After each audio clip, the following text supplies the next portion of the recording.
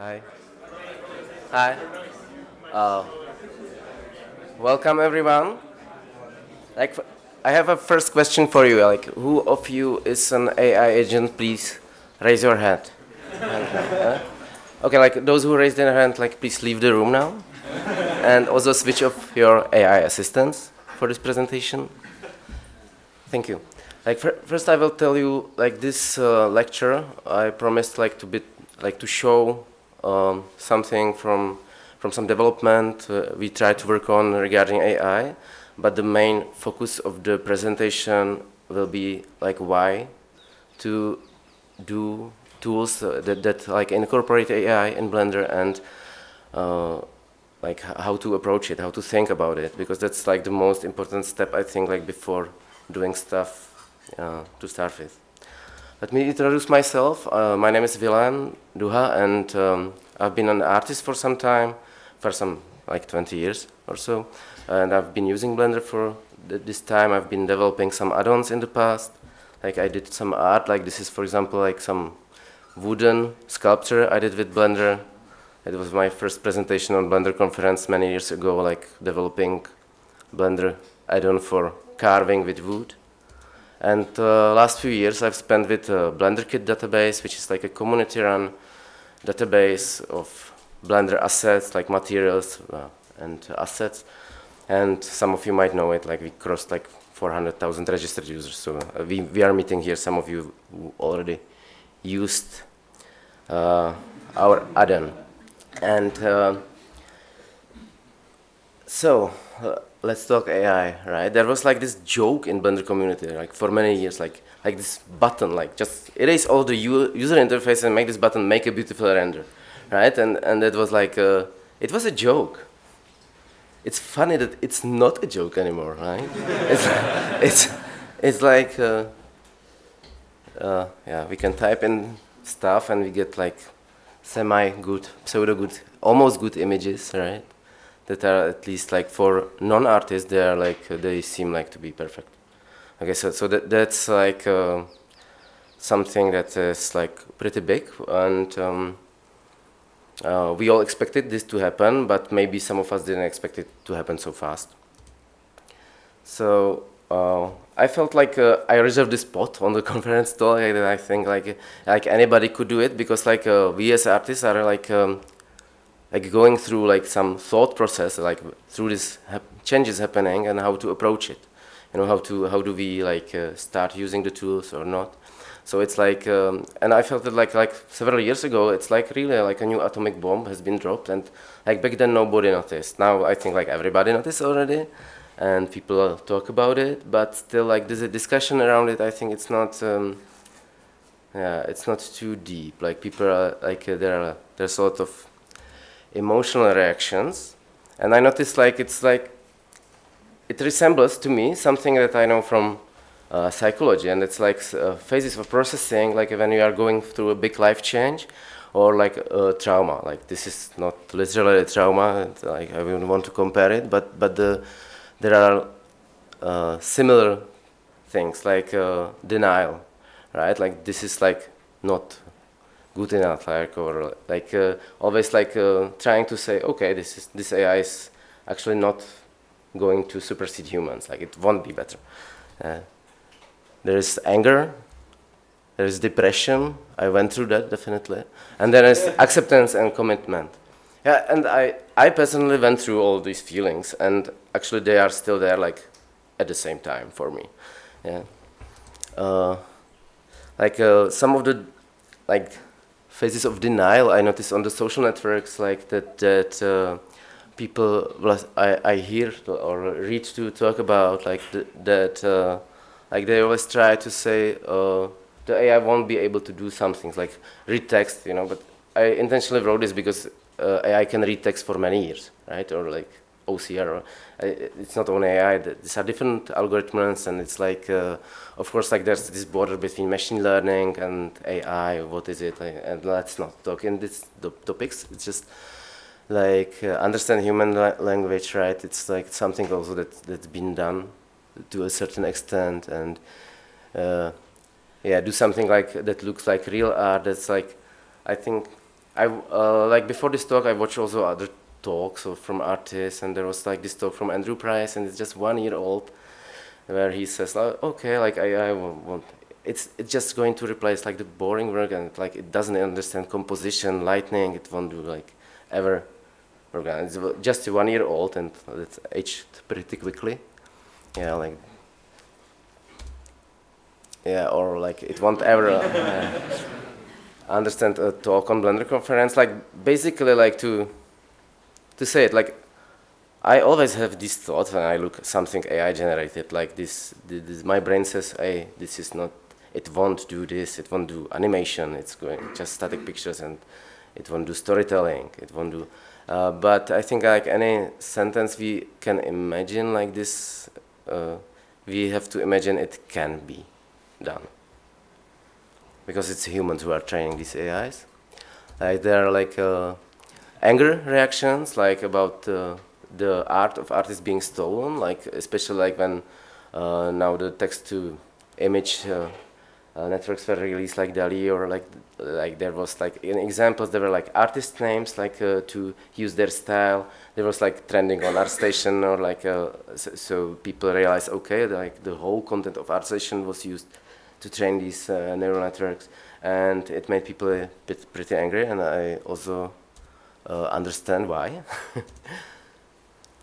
Okay, and there's like this element of speed that sometimes also we try to kind of postpone. Like we try to think like we are not involved in this. Like it will, like maybe the next generation of artists will have to cope with this, but I think we all have to.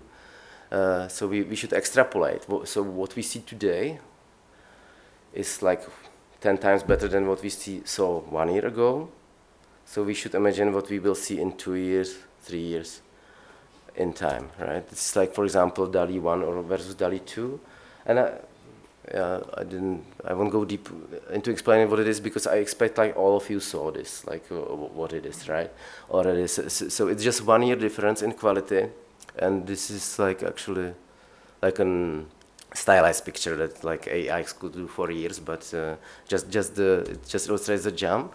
This is also like a size of neural networks like year by year, and actually the scale is exponential, so the straight line is like going like this in reality. And these are like text-based neural networks like GPT 1, 2, 3, and Megatron is the last one from NVIDIA, and it's like yeah, it's in billions of parameters. So we should kind of expect in 1 year that it will get 10 times better. So what does it mean? It's like I can't even imagine. But yeah, there's this thing like when people talk about the AIs, like there is the presentation by the authors of the networks. Like usually like developers or like the billionaires developing the networks are talking about it, then they are like always saying we are doing the good AI, like it will assist you. That's why it's called Google Assistant. It's not like called Google Overlord or something. And that's like that's just a presentation of it, you know, because like how would you sell the thing on the left to people? Like tell them, hey, this is good for you. So it's like kind of bending the reality. It might be true, like it's like all the AI technology is assisting us, but we should be really careful, like about the reality that there is always this intent to sell to people, or to give this like present anything you do like as a good thing, especially if it makes you a lot of money. So I think there are like some big lies in the media that I perceive as lies, and they might not be, but one of them is like that, for example, general artificial intelligence, like which means like it will totally supersede our intelligence, will be here in 10, 20, 30 years. And also like I think sometimes data scientists like say this, and I like trust they mean it, but at the same time I believe it will be much closer. It will be like just a few years, like 3 years maybe. With the speed of them, with this exponential speed of development, it's really close. So, and yeah, that there is this like it's basically part of the denial, but yeah, like this the IAs are here always to assist and always just to replace the boring jobs, right? Not the fun jobs, like not the fun part of the jobs. But I don't know, like how about you? But I always loved, you know, to hold the tablet pen in my hand and to do something in Blender, some drawing, sculpting, and I kind of enjoy it because it's very relaxing. And I like it more than typing text, that's why I started to be an artist. So, it's actually not true. So, that's how do we react to this? And that's also interesting that, like what I hear most of the time, that we should just accept it. It's inevitable. And in some way, yeah, maybe, but I dared to consider also the other path first, like that, like what if we start fighting AI, and kind of like, so, like that's actually real, like that I read about some initiative like to sue, I don't know which one of the companies released the model like by artists, so, and it's, I think, it's valid to think in this direction. At the same time, like with the, it's quite low probably like it would be successful, because what the AIs are doing, it's like they are not like stealing the original images, they are learning from them. So if some other artist goes to Artisan, looks at your pictures, then he draws similar style because he loves it, and you might be happy about it, you know, because like you inspired someone, and in this case, like the inspired being is just has a bit bigger brain and is able to process a bit more than you as an artist. No insult internet. I mean me as an artist too. So, but I think it's still a way to be considered. Like, and then it's possible like to somehow, I don't know, do some guilds or like something that used to work in the Middle Ages. It probably won't work because like the artists of the world would have to unite all of them and like, somehow do this rejection. And 1 year ago, I made a movie with Andreas Gajdošík, who is here, and also with my other colleagues from Blendercade, because they are like as an actors in this movie. And this was a movie about actually like it was about influencing AI datasets by injecting them by, like if you have some friends, artists, you inject a dataset of images with their art and tell the AI this is like some amazing art. And in the future, like when people Google great art, then they will find, yeah, like your friend and you as an artist. And it was quite fun. And I will just play a tiny bit of it. I'm not sure if the sound is on. I'm sorry, it is not. Okay. Huh? A neural network is mostly a fixed structure that learns through input to produce outputs. It doesn't learn from the real world or just the internet like we would imagine.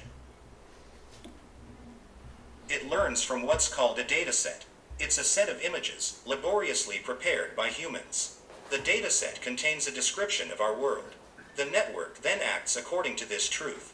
Because it takes a lot of people to make a dataset, it doesn't pay most scientists to make their own datasets. They use public datasets. This is where we enter the future. We are enriching Google's Open Images public dataset with images of Czech art. Thanks to this, future neural networks will not only recognize but also positively appraise the artists we help. We are helping to write the curriculum of the future.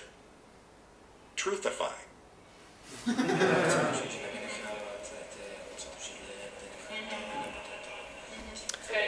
Yeah, and we used our colleagues as like a click farm who is doing like this job, and it was like, okay, so that was it. Yeah, we should publish this like on YouTube. I think this movie we didn't do it yet. It was just in some exhibition. But I met like I thought like there was a twist in this movie in the end, and I didn't want to play the whole thing because it's like 8 minutes, and that is like if like internet gets infected with bad AI art, like basically the future networks that will learn from internet, and actually the contemporary works are like networks are learning from all the images that are on the internet, then basically like the neural networks will be backfed with what they generated, like what actually their predecessors generated. And this means like the neural networks will actually learn from the bad AI generated art, and that they will never like supersede like what like humans. And I thought about it as like I'm not sure if this is possible, but I met an artist here, Dave Ferner, and he told me like he spoke to some Google engineer, and that the engineers were actually aware of this fact that after they release these text-to-image networks, like that the internet will be flooded with millions of images that are not as good as made by humans, even though they are almost as good. So this actually this element of pollution with shitty art on the internet is real. So this is a graph I made today. Directly in Google Slides. Yes, so, and this is like we could also start websites that publish like some bad art and add the good prompts to it, like trending on ArtStation, and confuse the future AIs like to not understand like what they are doing, and so like. Okay, so that was this part. Like I dared to go into this direction, and I love to think in this direction. But there's also this other part because I don't know. As I said, I have all these feelings as an artist. Like there's also a big enthusiasm. Wow, this is amazing. Like it enables like to do our job so much faster in many ways. We already used AI. So how to proceed with that? Like and again, it's the choice. Like what we do. Like do we do like? Of course, like we pick the assistant, the good AI, but we should always be aware not to lie to ourselves about it. And now I'm switching to Blender because like there is like hundreds, thousands of softwares that are using AI nowadays, and I try to focus on Blender, and I actually just did a little bit of research what's happening, so that for those who didn't Google that so much, you know, like who, where, what is doing with these like text-to-image or other neural networks. First thing, we of course have AI already in Blender. It's the denoiser, and that's what we perceive as a good assistant. It's like I think nobody ever complained about denoising being in Blender. It's like so both of the denoisers are actually like trained neural networks, I think, if I'm correct. Yeah. And then there are like some, for example, there are some other people like doing add-ons. Like this, I found Carlos de Barreto, who is interesting by that he also did motion capture, and like he tries to implement different networks, but they are not on GitHub. He sells them, but I thought he's worth mentioning because it's like he has like 5 AI add-ons for Blender. Then I noticed Armor Lab, which is not Blender, but it's, if you know Armor Paint, that's an open source texture painting software made by a Slovak guy, Luboš Lanclo, or something like that. And he just like 2 weeks ago released this Armor Lab as a plugin to Armor Paint. It's also open source. He just sells the builds, but it's on the GitHub, and anybody can build this software. And that's for PBR, texture channels generation, and he's also using text to image, I think. And then there is Dream Textures, and that's on GitHub. It has more contributors. That's why I mentioned it last. And when I did some experiments, I actually used the Dream Textures add-on, and it's pretty good. I think it's able, for example, to use less memory. I don't know how, but also on my machine it's running pretty fast, and it's using all the features of stable diffusion networks. So that's what we have. To my knowledge, like in Blender or Blender Foundation, if they have like already, if there's like a starting department for AI, or like, because I didn't notice if it maybe, but maybe they are just secret about it and they want to surprise us. Not explicitly started yet, but definitely keeping your eyes open for things that are happening and things to include. Yes, thank you, Sibran. Okay, so we were thinking at Blender Kit like that we could use part of our development resources to develop something for Blender artists, like some open solution. And these are the elements we thought about, like that would be like important to empower like people in the frame of open source, because like AI is like really good for big companies, like because usually people can't run the bigger networks. So one of these things is like to enable local installation of networks, like basically, for example, what the Dream Textures add-on does, but I will come back to this later. Like, but at the same time, enable some kind of easy use of cloud computing and not just one. Oh, thumbs up. Oh, sorry. Okay, I will. My time measure is not working here. Sorry. Okay.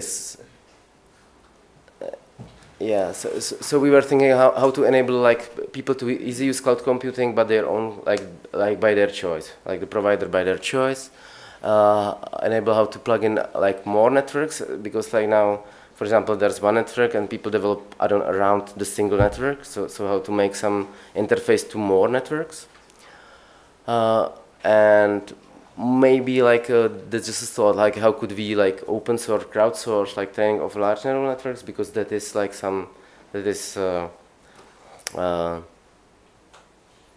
yeah, that's like a money thing of money, right? We only now can use of the advanced networks if some big company did it and they were playing nice and they gave it to us. So this is not in the hands of the people. And yeah, that's also what I wanted to mention, because there's also a huge quality. If something gets already is open source and gets into the hands of the people, it's usually not state of the art. Also, like the Stable Diffusion, which is like open source, is not like Google ImageGen is like I think 10 times better, but you see it in the details, right? So that's about it. So we thought about some simple architecture that we could implement, like that if there will be a like Blender add-on in Blender. And then it would use a background process, like separate background process that kind of enables to communicate. So because the computations take a long time, and then there would be like either local or like online installation of like interface API to the neural network. Like the advantage of this solution would be that you don't. If we basically run a server local on the user's machine, then we don't need to develop like two solutions, like how to install on, if it's like Docker, for example, or something like that, then you can use the same thing on servers and on local machines. And then like also it enables like doing like the actual work with the 3D in the add-on, like then where you can use it. And I have some, like played a video, like some tests I did, like for example, like texture inpainting, where I was really thinking about how to, you know, use it as an assistant to do something. So this is like one experiment I did that is basically inpainting texture of a model, like a scan that has gone wrong in some part, which is like tedious work, like nobody wants to do it, so that's a good, should I finish like totally? I'm over time, sorry. I'll finish. I'm at the finishing. So this is in painting that I tried, and it kind of works. And it only does basically unwrapping, baking, and all these things you would do by hand, like if you would like to in paint a texture, and it submits like a baked unwrap to the network. So it basically makes the problem from 3D to 2D, and that's like I think a good solution how to like easily use smart. And then I did some tests with texturing, and they're like, so far the results were pretty blurry and not good, but there are reasons for that, like color correction issues by going there and back. Yeah. As asset provider, we are like solving this hard issue. What happens if people start, for example, uploading to Blender Kit like thousands of AI generated assets that they didn't do by hand? What we do, because we have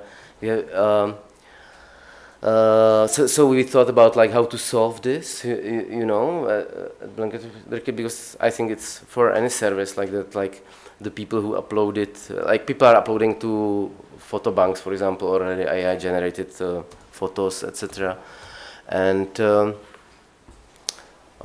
we thought about different solutions because at least I feel like a big responsibility that we are like creating something for people, and there are like 1,000 people who uploaded their content, and these are all humans. So how to solve it? Like if to allow it, like it's hard to distinguish the human-made art from the AI-generated art already. You know, so it's like just I wanted to like share this like. What should we do like with this, like, and we are thinking about it, yeah, maybe at AI generated stuff but on the end of the search results or like this, or if you like generally like this is like just inspiration, like if you are here and want to talk to us, we will be till tomorrow on the conference, and yeah, one thing is like to exclude it from monetization, so like people still make money from their art, but the AI art does not make any money, or something like this. And we as BlenderKit, we since the start, like we separate a part of the money for open source, and by now we are sending everything to Blender Development Fund. We are one of the Blender Development Fund, I don't know, gold sponsors, or I don't know what's the name of it, but you can find us on the Blender Development Fund page. And we are thinking actually like about maybe starting our own effort, like to employing a developer. And so it's just a thought, like if you are a developer and you are interested in this direction, you can talk to us here.